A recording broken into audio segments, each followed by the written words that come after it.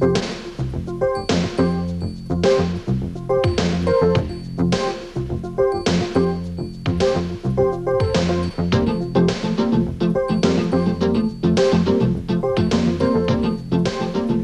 safety, the safety of your fellow workers, and the safety of the driving public will depend on you performing your flagging duties properly.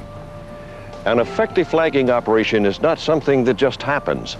It's the result of planning, proper training, and the use of good flagging procedures. This program was developed to help prepare you to be a flagger. As a flagger, you're in contact with the public more than anyone else on the job. Your attitude and appearance directly affect the public's view of operations. A flagger's responsibilities are critical in keeping the work zone safe. Your first responsibility as a flagger is to have the proper clothing and equipment in good condition. Improper equipment reduces the driver's ability to understand your instructions. Neat dress and appearance also help you gain the driver's respect, making your job that much easier. Your clothes shall include an orange safety vest, shirt, or coat, and may include a brightly colored hat. This clothing makes you more visible to traffic and makes you stand out from the other workers. It is also a good idea to carry an air horn to alert your co-workers if a vehicle appears likely to run into the work area. The main traffic control device used by flaggers is the stop-slow paddle. This sign is octagon-shaped, at least 18 by 18 inches, with 6-inch high letters. The paddle should be mounted on a handle that measures at least 5 feet from the ground to the bottom of the sign. A 6 or 7 foot mounting height will make the paddle more visible. Before beginning any flagging operation, advanced warning signs must be in place. For most flagging operations, this will include a roadwork ahead sign, a one-lane road ahead sign, and a flagger symbol sign. In some cases, other advanced warning signs may be used, but in all cases, the flagger sign must be in place before flagging begins. With advanced warning signs in place and with proper equipment, the flaggers may now begin controlling traffic. Because drivers are sometimes tired, preoccupied, or impaired, you must remain alert at all times and stay on your feet facing oncoming traffic. Always stand alone in a highly visible location away from other workers and work vehicles. However, never stand directly in the path of an approaching vehicle. Generally, flagging operations require 3 basic skills: stopping, releasing, and slowing traffic. To stop traffic, stand on the shoulder of the roadway with the stop paddle away from your body, on or near the edge of the pavement. Look directly at the approaching traffic. Raise your free hand with the palm exposed to the approaching driver. Make eye contact with the driver. After you have stopped the first vehicle, remain on the shoulder of the road. This is your normal flagging location. If additional vehicles arrive and they cannot clearly see your stop paddle, then you may walk out to the center of the roadway so the additional approaching traffic can see the stop paddle. Do not cross the center line. Remember to watch out for traffic that may be coming from behind you. Never stand in the path of oncoming traffic. Before you release traffic, you'll need to move back to your normal flagging location. Keep your paddle on stop until you are safely on the shoulder of the road. Only then may you release traffic. There are 2 ways to release traffic. The first way is from the closed lane.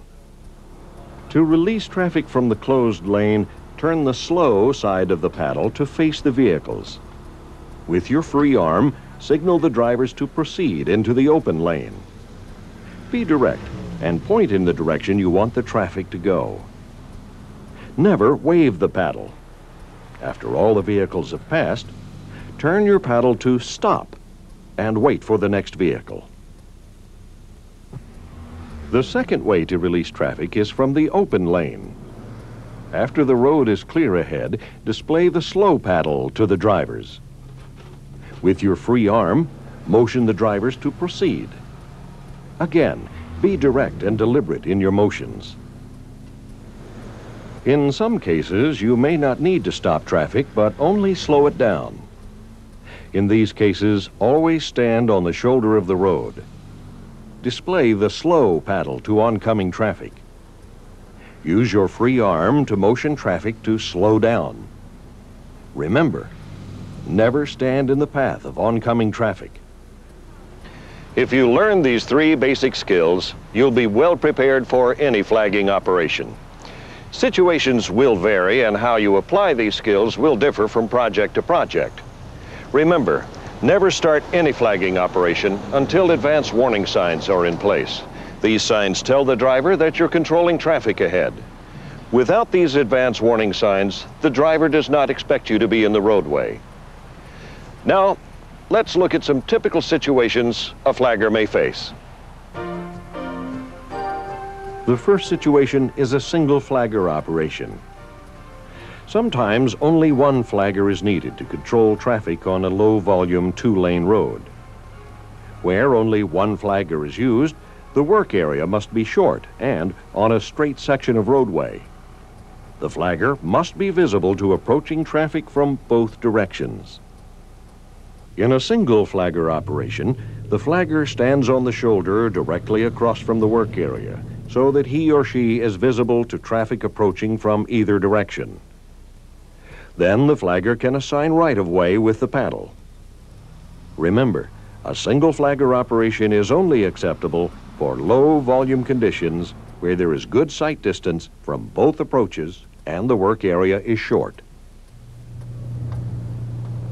The second situation, probably the most common, is the 2-flagger operation. When 2 flaggers are used, they must always be able to communicate with one another.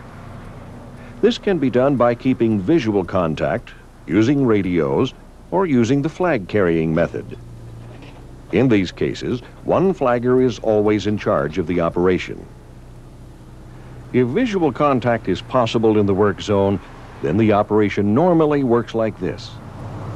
One flagger displays the stop paddle and stops traffic, while the second flagger displays the slow paddle and releases traffic. The first flagger continues to display the stop paddle and stop all traffic until the second flagger turns his paddle to stop and gives an all-clear signal. This signal tells the second flagger he may release his traffic by displaying the slow paddle.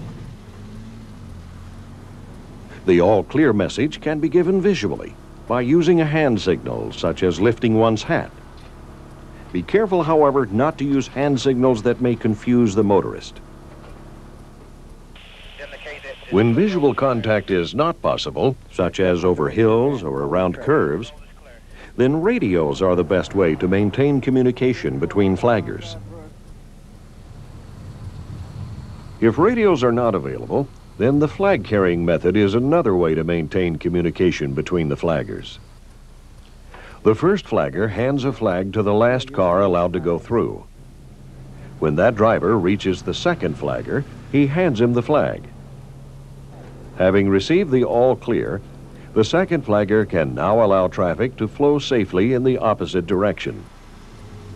This operation is very simple, but the flagger must be assured that the driver of the last vehicle will pass the flag to the other flagger.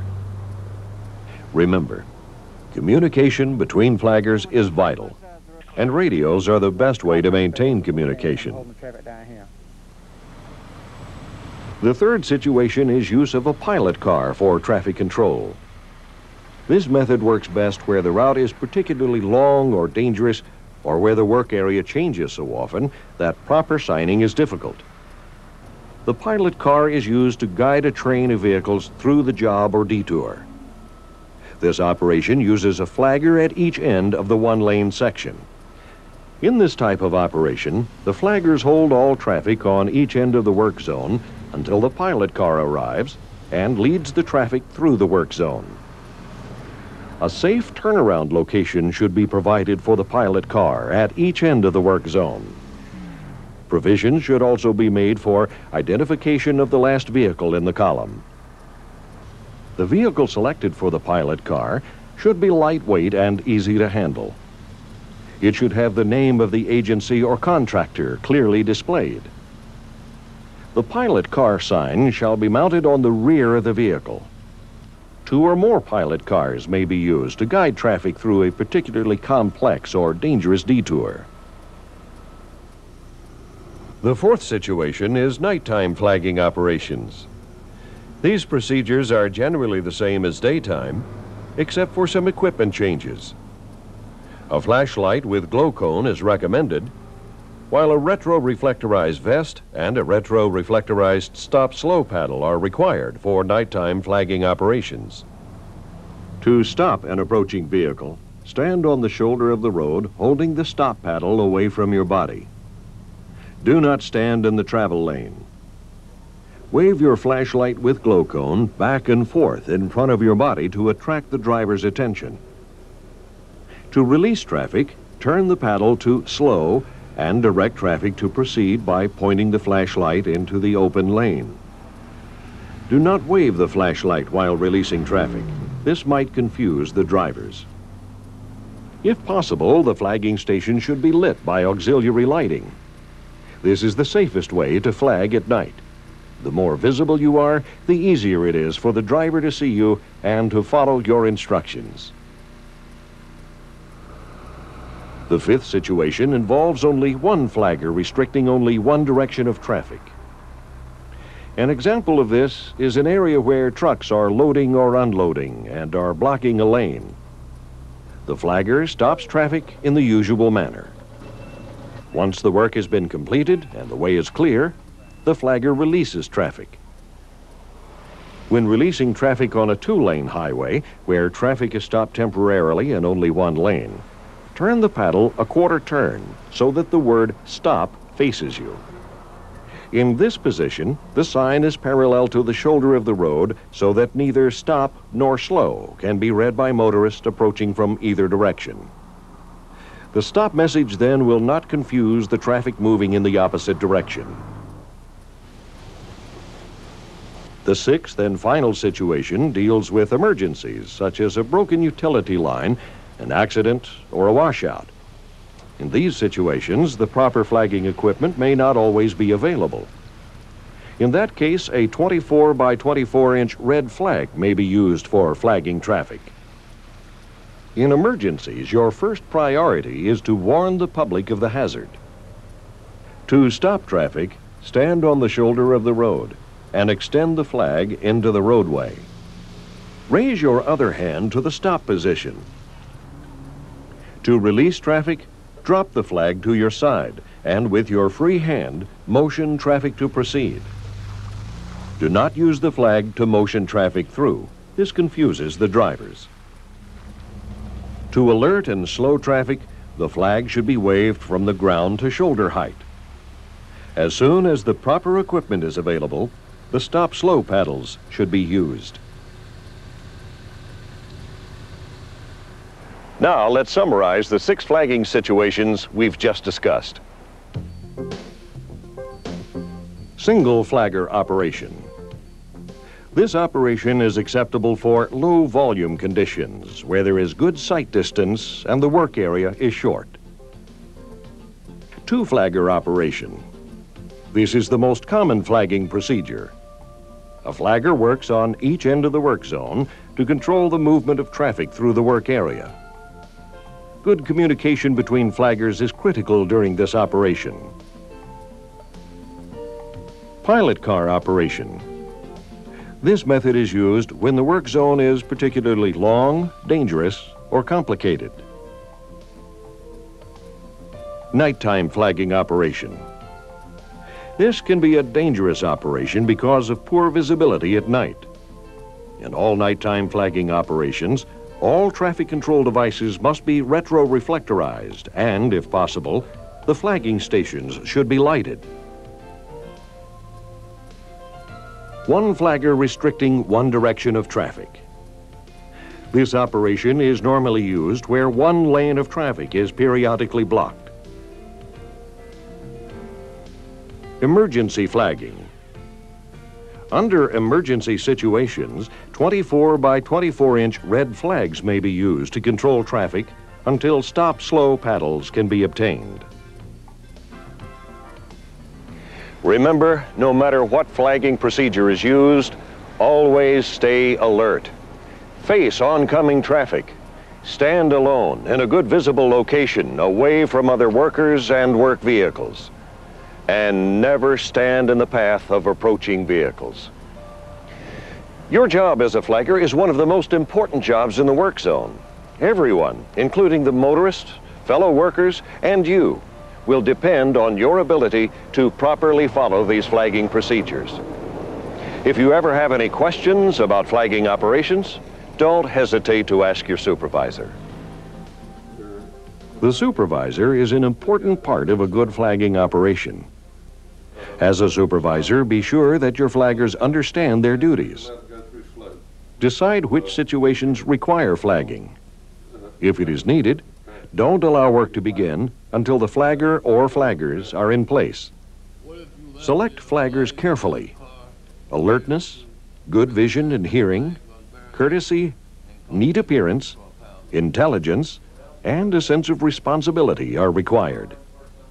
Be sure your flaggers have the proper equipment and the flagger signs are in place before flagging begins. Schedule routine breaks for your flaggers. Drive through the work zone and observe the flagger's operation. Close calls or skidding mean that the flagger stations need to be moved or that other problems exist. Signs should not be left up after flagging is completed. Remove, fold over, or turn away the flagger and other inappropriate signs when flagging is no longer being performed. Do not mislead the public. For additional information, you may refer to the Flagging Handbook produced by the American Traffic Safety Services Association. This is a pocket-sized handbook which you may want to obtain for your flaggers. Flagging is one of the most important jobs in any construction, maintenance, or utility operation. It is also one of the most dangerous. However, with proper training, equipment, and procedures, flagging can be safe and effective.